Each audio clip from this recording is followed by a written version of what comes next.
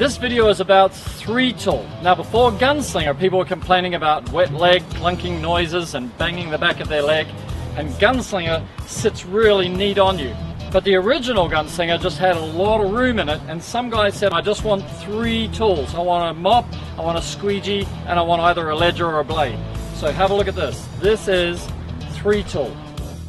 It has a combat loop at the back, and then it easily fits onto your belt. Just pull it through there, click it closed, lock it, and then we can load it. In this case, I can drop the mop into there, the squeegee into there, and if I wanted to, a blade or a ledger into there. Now what makes this Gunslinger better than all the others is that the mop cavity is now in the center. So if you were to slide the side of the mop down, the water is going to drop into another cavity. If you really just like to carry 3 tools, then 3-tool is 100% the right Gunslinger for you.